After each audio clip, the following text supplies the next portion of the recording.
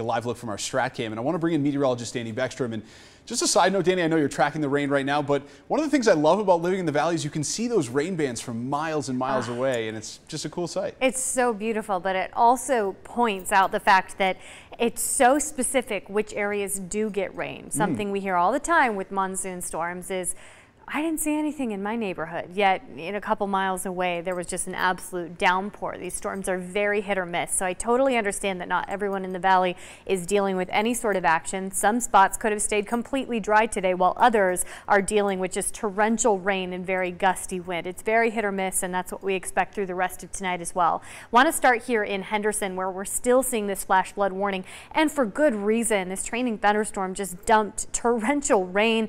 The washes are going to fill up really quickly, the dry creek beds, so please be careful. Do not drive through flooded streets, which is something that we're going to be dealing with. This is, of course, a very heavily trafficked area under this flash flood warning until 5:45. Seeing another strike here with this thunderstorm that's kind of re-strengthening a little bit in Henderson near Boulder City. A thunderstorm tracking north toward Lake Mead, and in general, just a lot of spotty areas of rain through Anthem, Green Valley, over through Henderson. Even it looks like Southern Highlands picking up some thunderstorm activity. On the west side, we're still seeing these flash flood warnings, one near Indian Springs, one near Summerlin and Lone Mountain. These are still in effect, although currently not raining. That being said, again, the washes are going to be a little more full than what we typically see, because typically they're dry, right? Not the case tonight. Also tracking the severe thunderstorm warning for southern Lincoln County, that due to the torrential rain and the very gusty wind. Radar indicated gust speeds up to about 60 miles per hour. Flooding is a big risk for all of southern Nevada tonight. A flash flood watch actually in place through 9 p.m. and this was a great call by the National Weather Service, considering the thunderstorms that did develop so far today have produced flash flooding, and the potential for it will continue through tonight. So let's put Futurecast into play as we move into dinner time. The storm chances continue through 5, through 6, through 7. The spotty thunderstorms are still going to be expected across southern Nevada.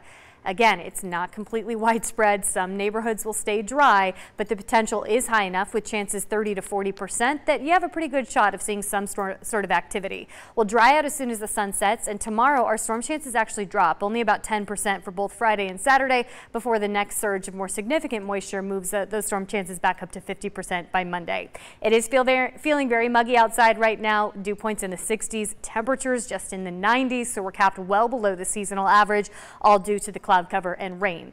Again, tomorrow partly cloudy, mostly cloudy for Saturday and Sunday, but those storm chances do return heading into the start of next week. Our highs are limited more than 10 degrees below normal, and Monday a 50% storm chance. So this monsoon moisture, it's not moving out anytime soon.